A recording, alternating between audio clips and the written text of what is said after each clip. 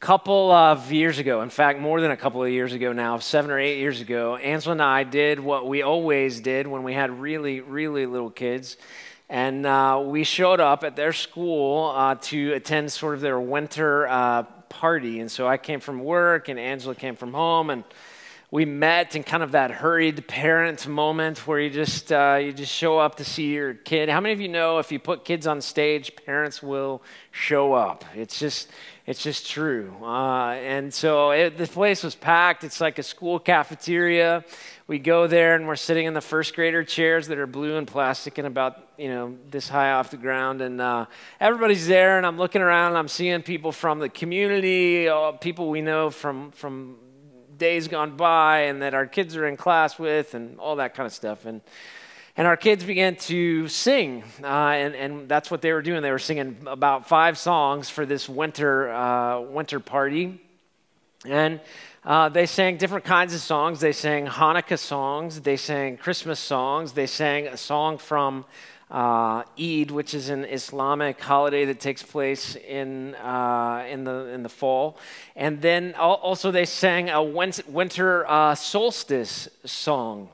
And I looked around, like other Christians that I knew were in the room, everybody was fidgety. You know what I mean? Like, what is going on in this place? That kind of thing, but it's a public school. And as I began to look around, I realized, well, that's my friend, and he's Jewish. He loved the Hanukkah song. That's my friend, and he's Muslim. He loved the Eid song. And we have some pagan friends in the room, too, who are all about the winter solstice. And in fact, the songs they chose for the kids to sing that day perfectly matched the people of our community that were in the cafeteria that day. And I remember thinking to myself, all these people have come to this play or this program to see their kid, and they all come at God from so many different directions.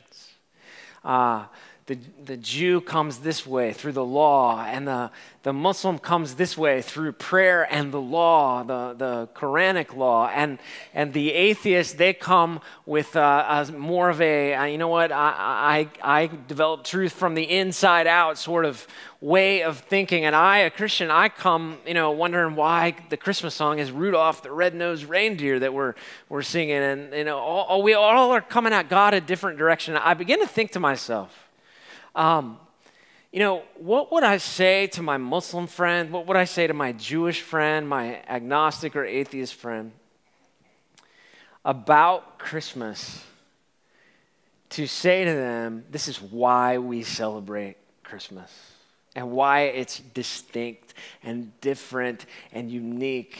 And that's what I want to talk about tonight, why we celebrate Christmas. And we'll do that from the context from Luke chapter 2. We call it the Christmas story, but this is really a story, a narrative, a historical narrative about the incarnation of Jesus.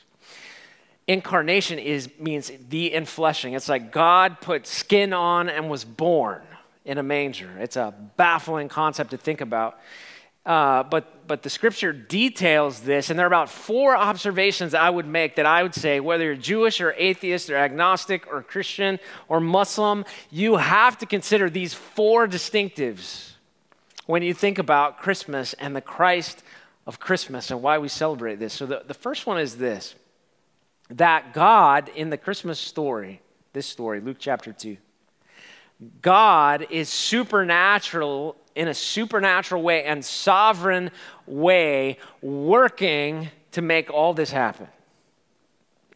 Now, you might think, well, that's easy to say. You're a pastor, but I'm not talking to my Jewish friend or atheistic friend. But listen to what is history. Caesar Augustus. Anybody know who Caesar Augustus is? Right? We have this month called August, named after Caesar Augustus. This is what kind of a powerful dude that he is. Every Latin-based language has a month that celebrates this guy. We just don't know that we're celebrating him. Caesar Augustus, the emperor, decrees this census, and what he does when he decrees this census, he thinks he's just taking account of all the people that he's in charge of. Right? So this, for lack of a better word, for governing and all that, but Caesar Augustus wants to know how big his kingdom is. And so what it does is this decree causes this peasant sort of tecton, the word means stonemason. Sometimes we say carpenter from Nazareth named Joseph, who's betrothed to this girl named Mary, who's with child, to take a hike basically from Bethlehem, from Nazareth in the north, all the way by the Galilee, down into the Judean wilderness, 5 miles from Jerusalem, to this little town called Bethlehem, which is where his lineage is from. It's his roots, is where he's at. He's got to go there and be counted. And so in this, a powerful man thinks to himself, I'm going to count my kingdom, and God says, I'm gonna make my kingdom explode. And so this peasant who would have never taken that hike with a betrothed future wife who is now pregnant, and it's a hard hike anyway, and he has to take it all the way to Bethlehem. He would have never done that, except Caesar Augustus makes him. But God is using all of it, and not just that, but where he has to go to, and his lineage is all in God's plan. You see, God said in his word that he would cause a root to come up. It would be a root of David, and there would be one that would shepherd his kingdom like no other, like who had never been before. And in all of this story, God is aligning the stars for the birth of his son so that it makes sense to everybody. Now, the second sort of clear observation I would make here is that the message of Christmas is not just news, it's long-awaited good news. Now, you pick up at Luke chapter 2, verse 8. It says this, in the same region, there were shepherds out in the field, keeping watch over their flock by night. And an angel of the Lord appeared to them, and the glory of the Lord shone around them, and they were filled with fear. So these shepherds, which is a common, in fact, some would say even lower class sort of person in that day, but Bethlehem is full of shepherds. It's a sheep town, so to speak, in those days. These shepherds are out in the hillside, just outside of Bethlehem, and they are in the dark. And the angel appears, and it says the glory of the Lord shone around them, and they were terrified. They were full of fear, and we would be too if we were out in the middle of nowhere in the dark, and an angel appeared, and the glory of the Lord shone all around them. It lit the place up. And it says, the angel said to them in verse 10, fear not, for I bring you good news of great joy that will be for all the people. For unto you is born this day in the city of David a Savior who is Christ the Lord. So we begin to understand that this is good news of great joy that will be for all people. Now, this is a bigger deal than you might think, because for the people of Israel, they understood in that moment that God spoke to them through the Hebrew Bible, the Torah and the writings, and the prophets, guys like Isaiah and Micah.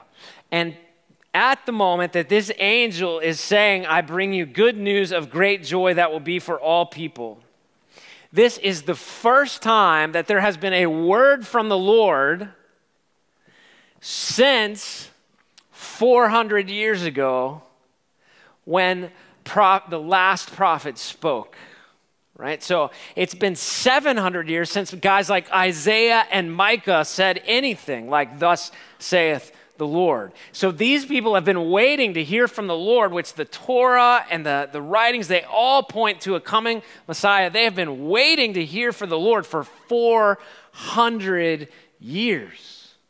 Now, how old is the United States of America?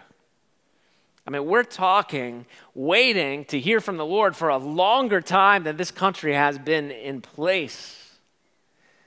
They've been waiting and waiting. And when the sky splits and when the angel shows up and he brings this good news of great joy, this is not just good news, but it is long-awaited news. So sovereignly, God has supernaturally aligned everything so that it'll make sense when this news is shared. And this news people were on pins and needles for, from generation to generation, waiting for the prophets their words to be fulfilled. It's not just news, it's long-awaited good news.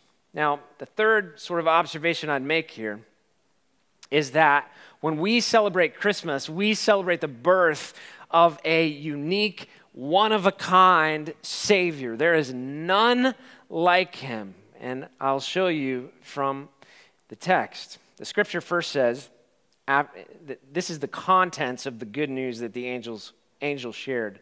Verse 11, for unto you is born this day. Well, let's just take that phrase for a minute. For unto you is born this day. That phrase is uttered by no accident, because you see, it's the same phrase that the prophet Isaiah used 700 years before to tell us that this day that we're celebrating right now and reading about in the text, that this day would come. Isaiah chapter 9 verse 6 says, for to us a child is born, to us a son is given, and the government shall be upon his shoulders, and his name shall be called Wonderful Counselor, Mighty God, Everlasting Father, Prince of Peace. So when these Hebrew shepherds hear, for unto you is born, it is bookends for Isaiah, who said, for to us a child is born. 700 years earlier, now the prophecy is being fulfilled in their presence. It says this, for unto you is born this day in the city of David. Now Luke chapter 2, 4 and 5 tells us that the city of David is Bethlehem. And Jesus is specifically born in Bethlehem to fulfill the prophecy through the prophet Micah, who spoke this word 700 years before the birth of Jesus. Micah chapter 5, 2 to 5. It says, but you, O Bethlehem Ephrathah, who are too little to be among the clans of Judah, from you shall come forth for me one who is to be ruler in Israel, whose coming forth is from of old, from ancient days. Therefore he shall give them up until the time when she who is in labor has given birth. Then the rest of his brothers shall return to the people of Israel. And he shall stand and shepherd his flock in the strength of the Lord, in the majesty of the name of the Lord his God, and they shall dwell secure. For now he shall be great to the ends of the earth, and he shall be their peace. So this day, this child that is born in the place Bethlehem, perfectly orchestrated by God, is fulfilling age-old prophecy that everybody is waiting for to be fulfilled. Now, the scripture goes on, for unto you is born this day in the city of David a Savior. And Jesus gets this term, Savior. Matthew 1:21, the gospel says, she will bear a son, meaning Mary will bear a son, and you shall call his name Jesus, because he will save his people from their sins. Right? So we're not talking about just any Savior, we're talking about the Savior. We're not talking about a Savior that is like the hero that pushed, the lady out of the way of the speeding car that was coming by and saved the day for that day. Not talking about the guy who jumped in front of a bullet and saved the day for somebody else for that one life, that particular day. We're talking about a Savior that saves people from their sins. And this is very specific according to the text. This baby who's being born in the fulfillment of prophecy, he's a Savior, but he's a Savior like no other. He's a Savior that saves people from their sins. Now, who else can do that? No one. No one. He is the Savior. He's given a title here. He was born in the city of David, a Savior who is Christ the Lord. Now, the word Christ means anointed one, the one sent to redeem the world. The word Lord means master, supernatural ruler. So this is an anointed redeemer who is the master over everything, who has come to save us perfectly by being born in a manger in Bethlehem to fulfill the prophecy at the supernatural, sovereign hand of God. This is becoming crystal clear to us that this is the one who is the way to God and the way to forgiveness of sins. Now, if that wasn't enough, the angel said to the shepherds, And this will be a sign to you, verse 12, and this will be a sign to you. You will find a baby wrapped in swaddling clothes and lying in a manger.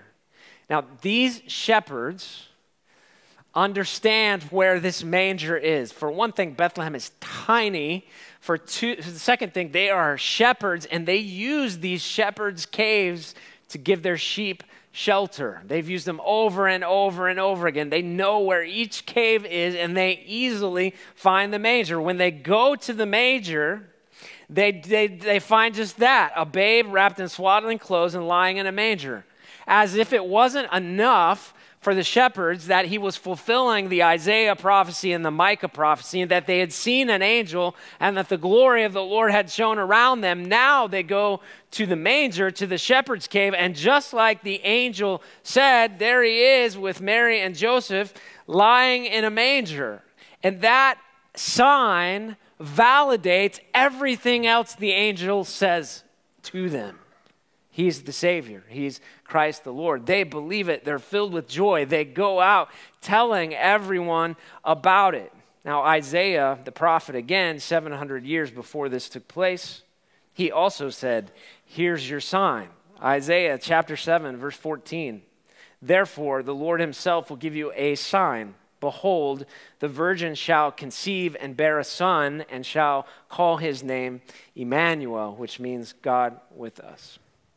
So, what would I tell my atheist friend or my Jewish friend or my Muslim friend or my agnostic friend about, or even my religious Christian friend that doesn't even know the gospel?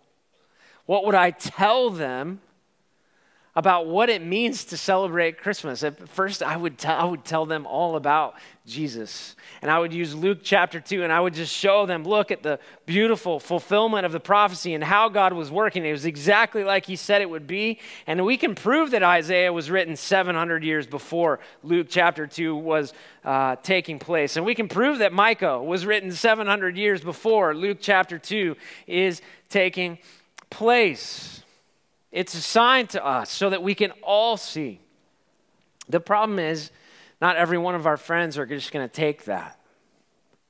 They're going to ask another question. And the question is, okay, if that's true, then tell me what this Jesus who was born in a manger and fulfilled all this prophecy and, is this incarnation thing in the manger with a Virgin Mary and Joseph and all that. Tell me how he's made a difference in your life, how he's changed your life, what he's done.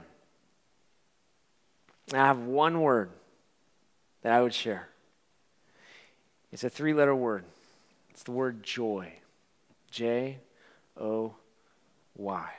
Joy. You see, joy is characteristic of a relationship with the Jesus that was born in a manger.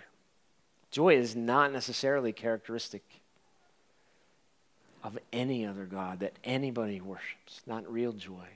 But it is of Jesus. Listen to what the word says. Do you know in Luke chapter 1, verse 44, this crazy thing happens where Elizabeth, the mother of John the Baptist and Mary's cousin, Elizabeth is pregnant and John the Baptist is in her womb in Luke chapter 1. Mary goes to meet with Elizabeth, and Elizabeth hears Mary's voice, and when they come close, John the Baptist in Elizabeth's womb leaps. And the text says in Luke chapter 1, verse 44, that John leapt for joy inside the womb. Joy.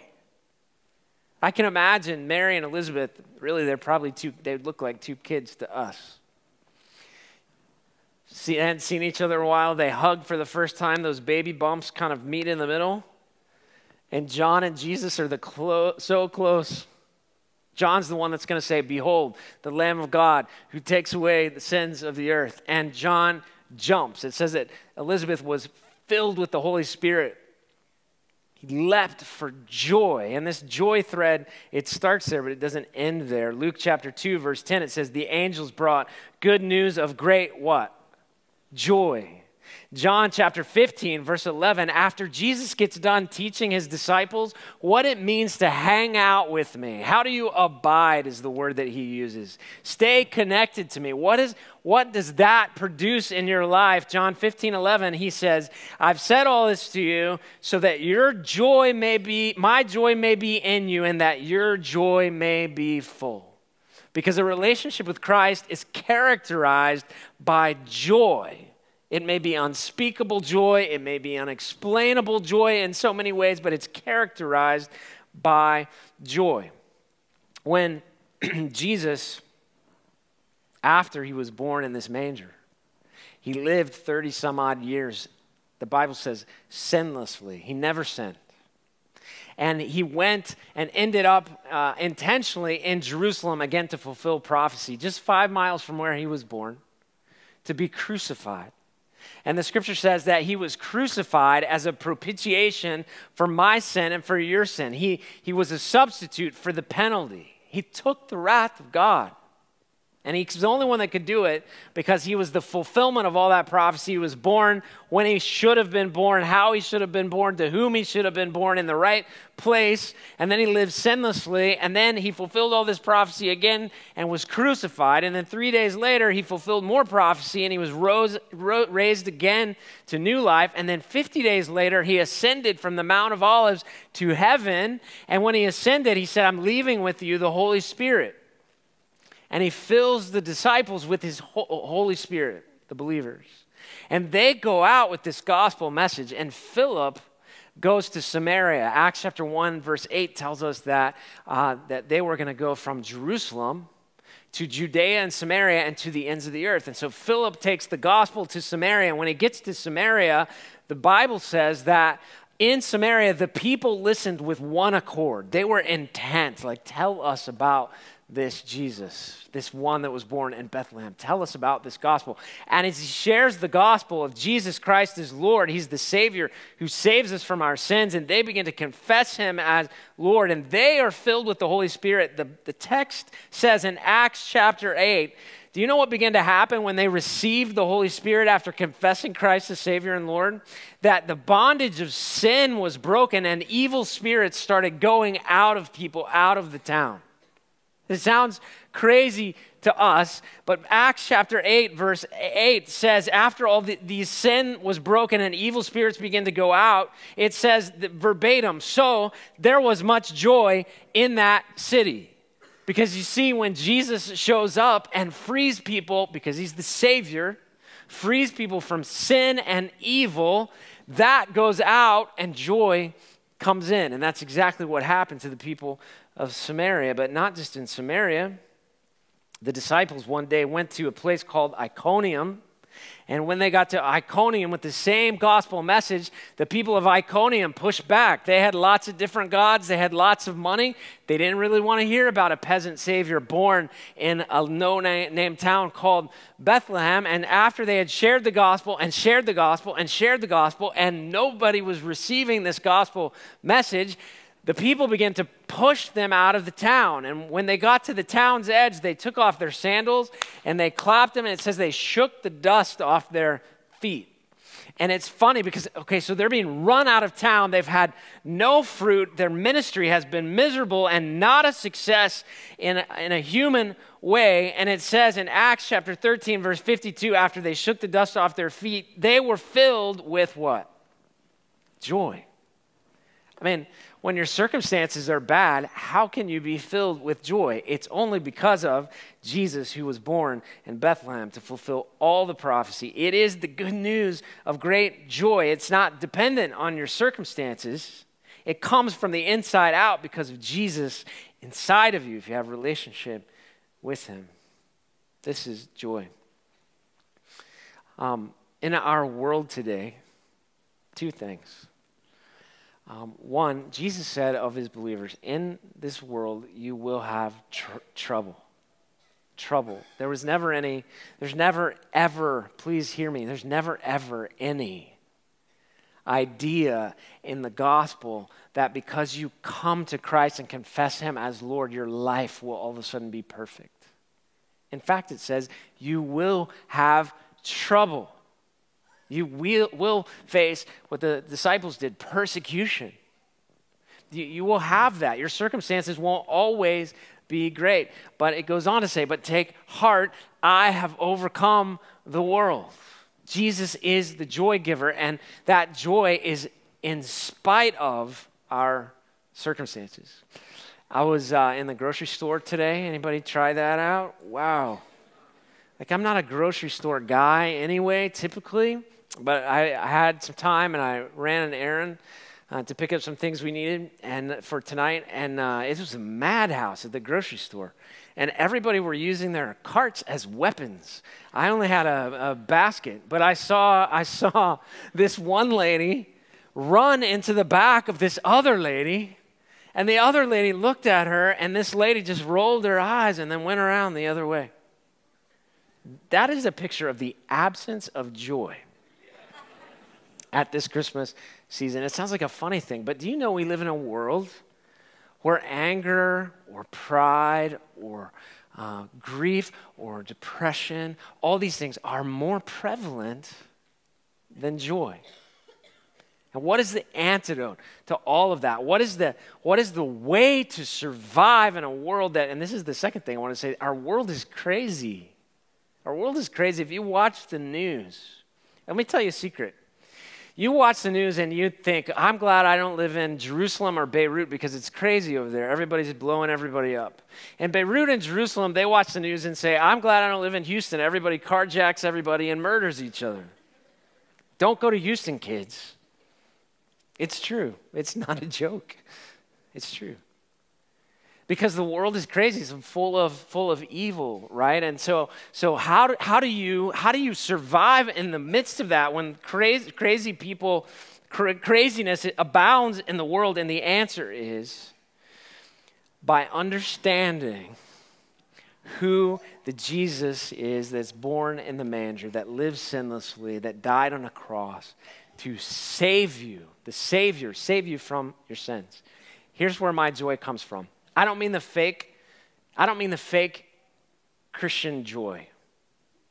Churchy joy, that's a better word. You know what I mean? Like where I'm at church now, so I got to put my church face on, and even though this week has been terrible and I feel like throwing up, I'm good. Everything's good. God is good all the time. You know that whole thing? He is, it's true.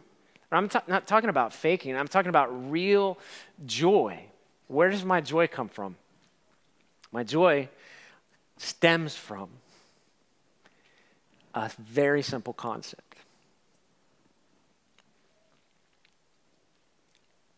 If there were someone that could keep track of all of my sins one by one over the last 42 years, the list would probably go to 518, maybe further. I don't know.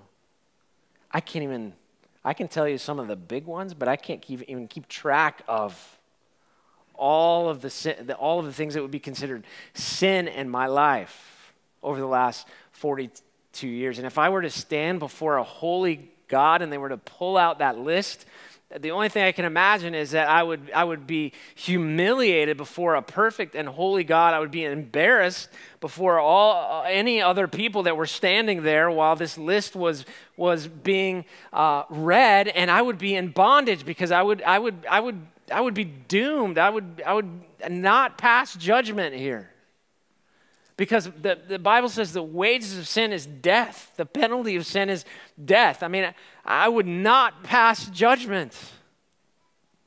But the source of my joy is the mediator, Jesus, who was born in the manger to fulfill all the prophecy, went to the cross to fulfill all the prophecy, lived sinlessly, selflessly, and sacrificially, took the penalty, the wrath of God for my sake and anyone who would call on his name for salvation, took the penalty, and the scripture says he's a mediator. So in that moment, when this list that goes to 518 is read one by one by one, and I'm fearing embarrassment, and I'm fearful of a holy God, and I'm humiliated, and all these things, Jesus steps in as my mediator and says, I took all this. I'm the one that was born in Bethlehem, the second person of the Trinity. I'm the only virgin birth. I'm the only one that is the Alpha and the Omega and that was born. I'm the only one that went to a cross and didn't deserve it, faced a trial and didn't deserve it, and also rose again and defeated the penalty of sin and death. So for Brian has my blood all over him. And the Father would say, Brian,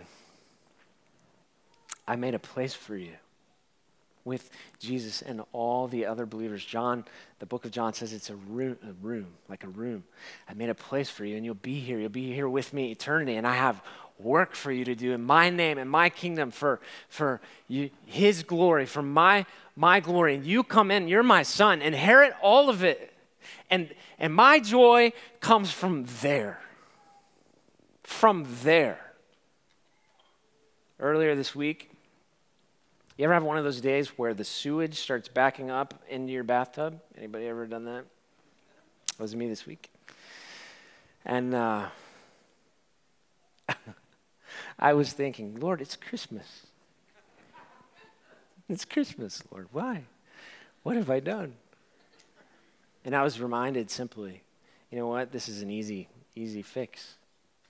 We can handle this. A clogged pipe, we can handle this. Your circumstances don't dictate your joy.